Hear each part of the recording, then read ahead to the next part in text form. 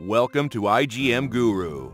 igmGuru is one of the global leading online training and certification provider for IT expert by the skilled IT gurus to help them achieve their professional goals. So let's start with, so first of all, let's talk about today's agenda, right? So what we are going to learn about. So today we'll first talk about, on a very high level, definitely, because that we will anyway go and talk about it in detail during our training session. So first we'll talk about like what is cloud computing and what is Salesforce actually, just in a very small intro about it. Then we'll talk quickly about multi-tenant architecture. And the next, which will be important one, what are the topics that we covered at a part of this training? What will be the course duration? What certifications are available in a normal career path? And this training will help you to achieve out of those certification what you can able to do it after completing this training.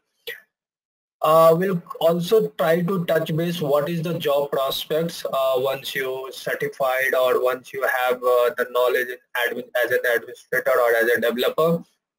And then the other parts of the training, like, okay, how we are going to deliver the training, what you will get out of this training in terms of training material, in terms of hands-on exercises, projects and all.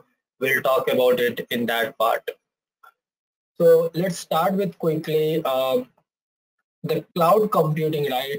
If you see this diagram, so in early, I will say in the mid of 20th century, right? So there's an era of mainframe. You will still heard there are some systems, mostly the government systems, are still on mainframe. And at that time, their era was mainframe. Of course, this is one of the most robust system even today as well. But the downside of this system was the cost of implementation and the user interactions, user interface.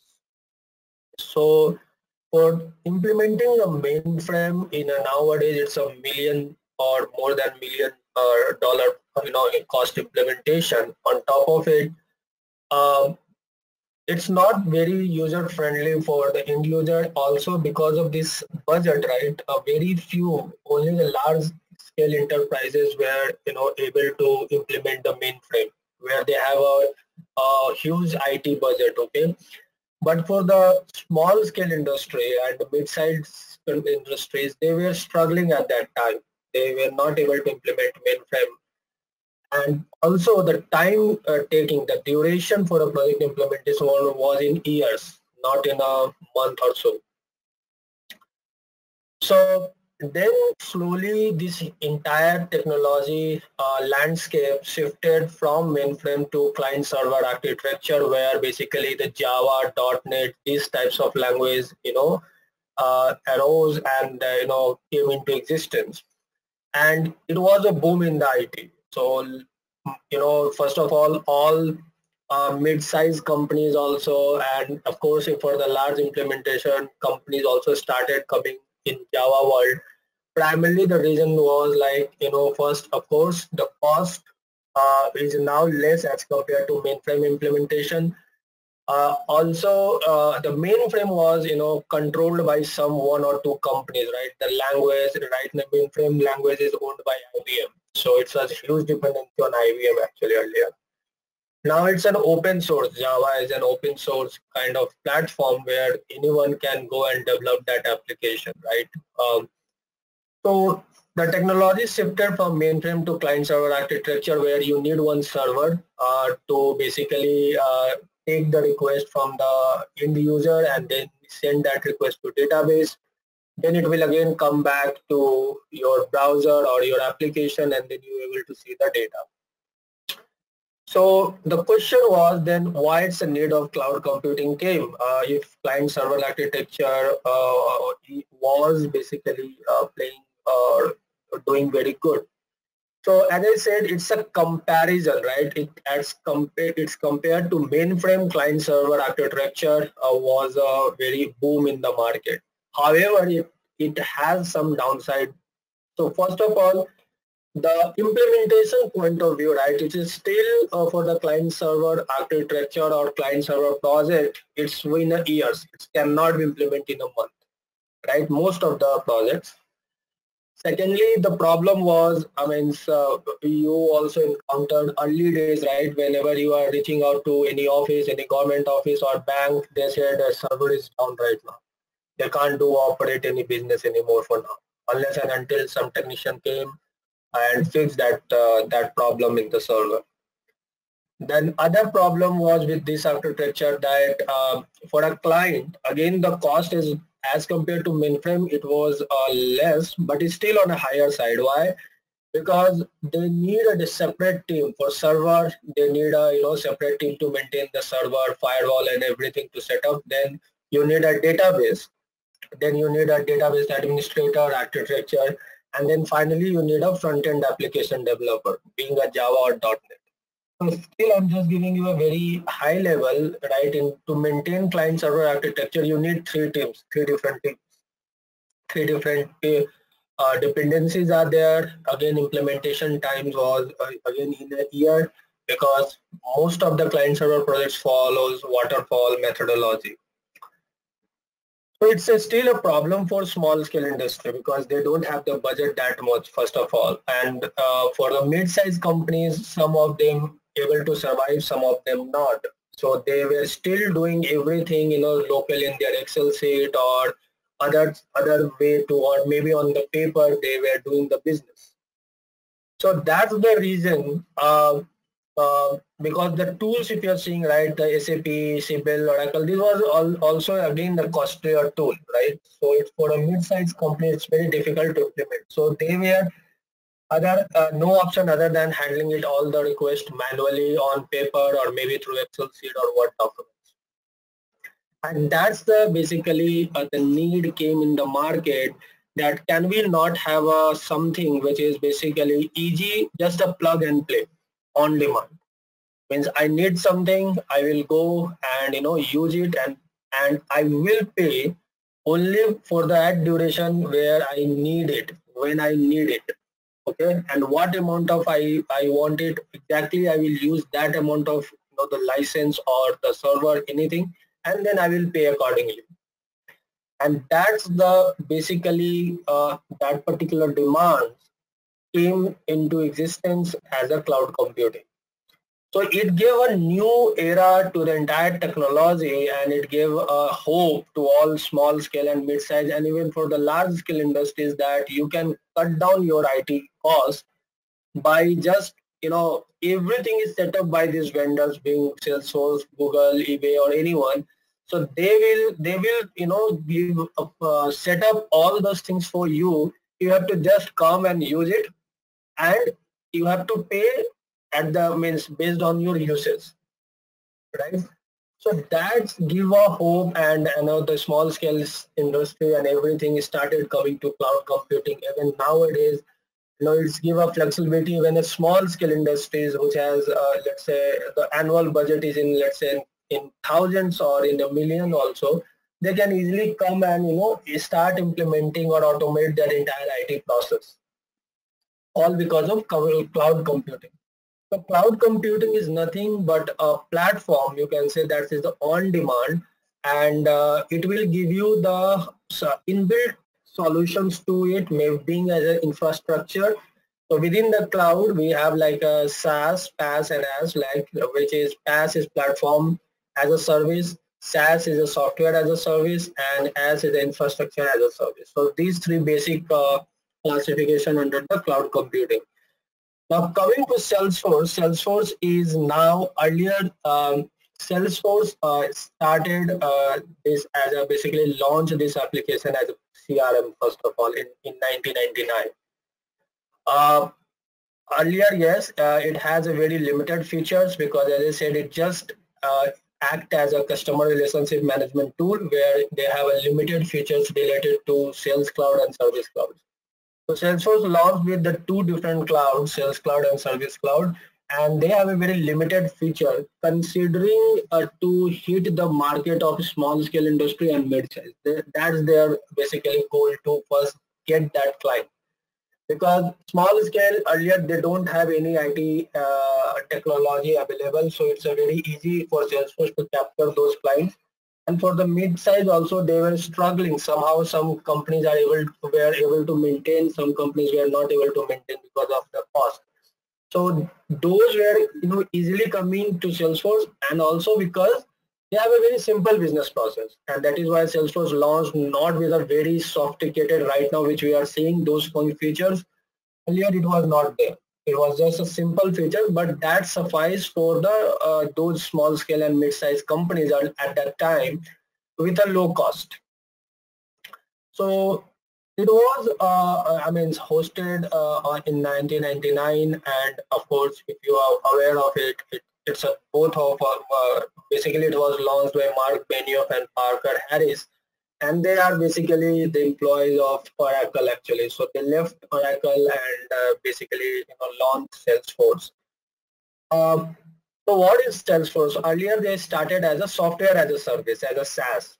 Okay, and in that CRM tool, you can just implement the all the sales related to just maintaining the relationship with customer, and then we have a service cloud where you can address the grievances of a client. Okay, so that's launched as a software as a service where you have to pay some price for particular model, and just you can use it. So it's readily, easily available. So moment they will just procure a license, that or that software is easy to use. But now Salesforce not just evolved as a SaaS, but also as a PaaS, means you can come and build your entire application on Salesforce platform. So nowadays Salesforce also offered as a platform as a service, not as a software as a service. So it is basically doing both. Now you can entire enterprise solutions on a large scale solutions also you can host on Salesforce platform. Okay, so that's the little bit typical journey of Salesforce, and now we are seeing Salesforce as a whole. As I said, it's a platform as a service now, where all big companies, mid-sized companies, and small companies are coming on Salesforce platform, and you can develop your entire lead to cash transformation, or the other services cloud. Nowadays, if you see the horizon of Salesforce, every industry now Salesforce has started targeting, being healthcare, being commerce cloud, and you will also heard the different clouds. So earlier it was just sales cloud and service cloud. Now in the market, marketing cloud, commerce cloud, finance cloud, health cloud, like that there are other clouds as well in the market, and the primary reason is to hit all the different industries, so that all industries will feel comfortable to migrate their solution on Salesforce platform. Okay. Now we'll just give you a highlight about multi-tenant. Definitely we will talk about that in a detailed manner during the training part. We'll just let you know that what is multi-tenant architecture from the Salesforce standpoint. So if you see, because this word you will heard multiple times, right? That Salesforce is hosted on a multi-tenant architecture.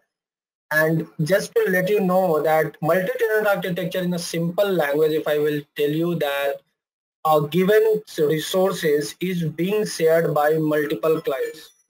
Okay, multiple clients or multiple instances, I will say. So each instances is belong to a one client or separate client. So if you see this diagram, one I have or maybe from the Salesforce standpoint, this is one application server and this is the database layer. But with that application layer and database layer is being shared by multiple clients, right? Which means at a given point of time, but each instance has its own boundary, which means definitely one client cannot see the other instance data or any other instance applications, anything like that. So each instance has its own boundary, but the outer shell is one single server. So in that case, again, Salesforce is giving you this server and that, so you don't have to come and configure, database or the server or the front end. behind the scene, even Salesforce is also running as a client server architecture only. Okay, but as a cloud computing, what Salesforce did that Salesforce developed itself and give it to you that you don't have to design anything. You have to just come and use the instance. We will go and talk about much detail during the training, basically how this request is coming from one application layer to database layer, how Salesforce is maintaining the integrity that and plus privacy that instance 1 cannot hold the instance B information, how it will resolve the server down problem, right? Every time, as I said, during the client server era, we encountered such types of problem that, you know, application is down, server is down, but nowadays you will heard very little thing. That case, this system is down. Even though nowadays the number of users are huge, right? The data is huge. But regardless, my system is working perfectly fine, all because of this architecture. And definitely we'll talk about all those points, means how basically this will help in terms of Salesforce or any multi-tenant architecture. But just to give you a high level idea that this is also behind the scene is nothing but a client server architecture. Here is the end user, which is basically through UI sending some request. That request will goes to your application suite instances. Let's say you are logged in instance A, and then that data will come to, that request will goes to database layer, and then you will get the data, and again it will go to instance A, and finally here user will see the output. So on a nutshell, multiple users will start coming and using, at a given point of time. Let's say within an instance, all 100 users can log in at a single point of time if you have 100 licenses. At the same time, however, it will not affect the other instances B and C or so on and so forth. So we will talk about that in detail, right? During the training, actually how basically Salesforce controls that, and what Salesforce is put that in a limitation so that one cannot affect the other instance. Okay, so now the next thing, from the Salesforce standpoint, if I will go deep dive into it, right? So since we are saying that, and we always say that, okay, I want to learn admin plus development, right? So just give you the idea, how administrative part plus development part. So that is here is a declarative part, which is plus programmatically, this is nothing but your developer, and this is nothing but for your administrator. So how these two things will help to create the entire application. And if I will divide it into basic building block of that particular application, so if you see the 3 layers, first is as a user interface layer, then here your all business logic will be run, and finally that business logic request will go to the data model. So entire application is divided into 3 layers, and each layer has some part in the developer and some part as an administrator. So I just wanted to give you a high level again the idea so that you can understand that administrator and developer can coexist, can work parallelly on the each stage. Also, if you are a developer plus administrator, you can also play the role of developer as well as programmer at the same time. So coming to user interface, so here basically as an administrator, how you can control the user interface by creating an application, lightning application, tab, page layouts, record types, and definitely when we will do the training, we will do it in the lightning mode. Okay, we will not do it nowadays. So if you are aware of it earlier, Salesforce has 2 modes. One is a classic mode, another one is a lightning mode. So lightning mode is the latest one. Classic was the older version. It's just that the interface. So definitely we will do the training in the latest lightning model. Okay. So there, as a user, as an admin from the user interface, what I can do is similarly here in this developer standpoint, means you can go and create Visual Force page, force.com sites and other part. Now coming to business logic, as an admin, you can go and write workflow, validation rule, assignment rules, plus nowadays process builder is there. and through the developer you can go and write Apex class, controllers, and then web service APIs. Coming to data model part, data model again through as an admin you can go and create objects, fields, and relationships. Programmatically also you can go and create these data type, fields, relationships again, but through metadata API and web service API. Using metadata API you can go and programmatically create objects, fields, relationships, all those things. Now, if I will divide which one will be the better, definitely we will talk about again during the training session. I mean, it's not a straightforward call, right? Of which one will be the best approach. Again, it's a given business scenario. What's client requirement? What is the data size of that object? Accordingly, we have to take a call. So definitely during the training part, we will go and talk about it, all those stuffs. Now let's come to the actual part where we will talk about, first of all, what basically we are going to cover from the topic standpoint, and then we will deep dive into it into the training features.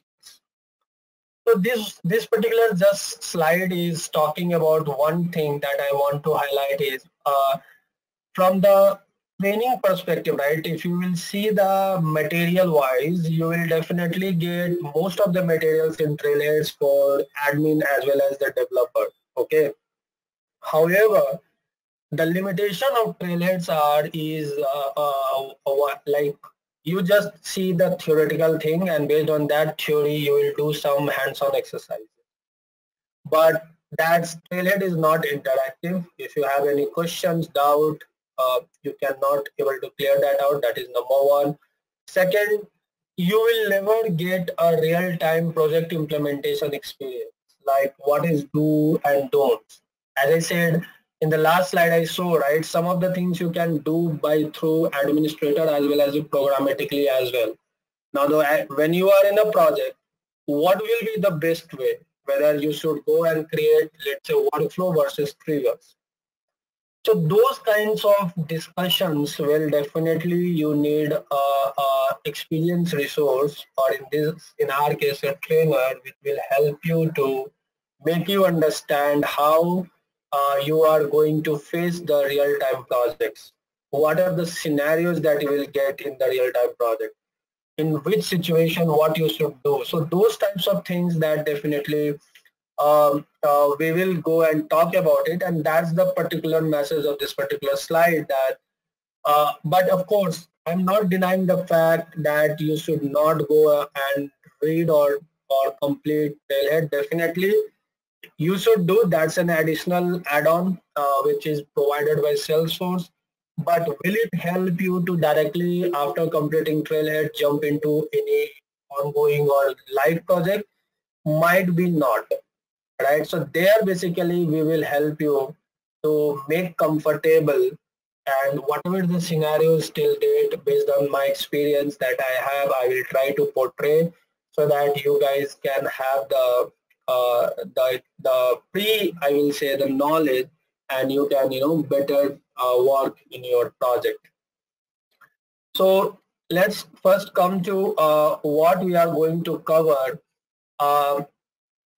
So first of all, it will start with organization setup. And first I'm talking about what we are going to cover in admin part, okay? And after that we'll talk about the developer part.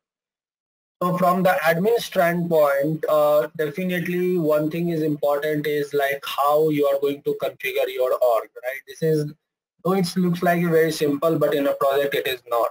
It has many points as based on the customer local, let's say in which country the customer has headquarters, what is the currency, the corporate currency, fiscal year. I mean, n number of things are there that we have to talk in the organization setup. So we'll start with the organization setup where you first configure your org for a project. Then the next important part, once you configured your org, right, the next thing is the access, so that even the developer, testers, administrator, everyone will come and start using the org and start developing the things. So that will definitely encounters as an admin to set up those users in the system. Okay. And then there is other part as a business users. What are the things that you have to maintain at the user level record, and how you are going to basically deal with those real-time scenarios of a project while setting up the user. How you are going to set up the system during, let's say today is the deployment date and tomorrow is the go live date. What is the best way to set up the user? Should I go and simply load the user, then load the data and deploy the entire thing? Or what is the majority of the things that I have to take care of it?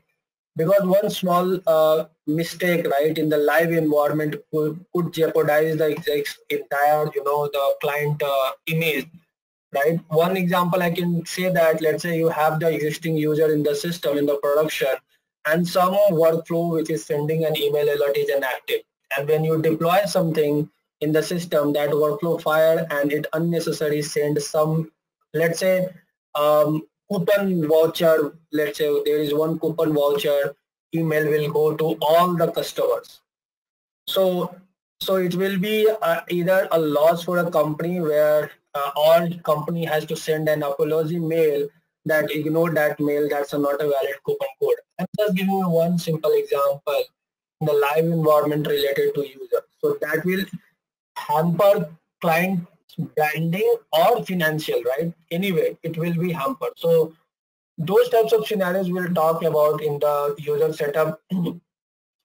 Then the next part is the security and access. This is very important part in terms of certification, plus your interviews whenever you are appearing for an interview, and the last of course for the project also. As an administrator, here you will have the multiple different business scenarios one by one. For each object you have to deal with different business scenarios.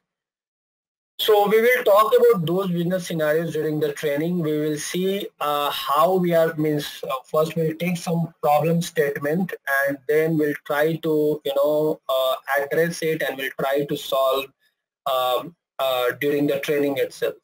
Okay. So next one will be your standard and custom objects. Here we will talk about all those things which are related to object. For an example, field, data type, record type, page layouts, what is different types of relationships, lookup, master, pick list, dependent pick list, all those things, FLS, field level security, all those stuffs here we will talk about it in the standard and custom object. Then just for giving you a high level idea, right, how your sales and service cloud will work. Okay. So these topics definitely we will go and cover in the detail when you are going on appearing for exam of Sales Cloud Consultant or Service Cloud Consultant. However, I put it in a system or in a course just for two purposes. One is, of course, you should know the flow, right? Account, opportunity, lead, case, bare minimum things, so that once you are in a project, right, you are aware of it. What are those? Okay. And of course, if there is any basic questions being asked during when in your interview or in your exam, that you will not feel awkward, or you will not say that, oh, I don't know nothing about it. So that's the reason I have added some of the topics from the Sales and Service Cloud. Then it will come for the activity management. Here we'll talk about how you are going to create tasks, events, calendars and all. Then the next is the data management. This is also very important from the administrator standpoint. Basically, how we are going to load the data in Salesforce. What are the things you can do to maintain the data quality, field mappings, how you are going to do separate DML operations like insert, delete, update, upsort, all those operations. Which are the tools which are helpful in order to do all those activities. So we'll talk about those things during this part. And at the last, from the reporting standpoint, this is also purely an administrative job. And we all know that Salesforce has a capability of creating reports and dashboards where you can definitely meet some of the bare minimum requirement, I will say. So it's not a too fancy tool to create dashboards and report, because if you have to go with that, then you have to use BI tools, some analytics tools, which Salesforce also launched as a Salesforce Web Analytics, right? But however, as an admin in the part of Sales and Service Cloud, there is a report and dashboards where we will talk about all different types of report. For an example, matrix report, summary report, tabular report, what is custom report type, how you are doing basically, how you are going to share your report, security related to reports and dashboard. Within the dashboard, what are the different components are there? So all those things we will talk about it. And this is the process automation in the slide which I talked about, where you will talk about process builders, workflows, field updates, all those things we will talk about in this particular part. And at the last, in the admin certification, we will talk about what is App Exchange, okay, where basically what is App Exchange marketplace, how I will go and install any one of the application in our system if I have to do as a system administrator. So that's pretty much from the admin standpoint. Thanks for watching the video. For full course, please visit www.igmguru.com and enroll today.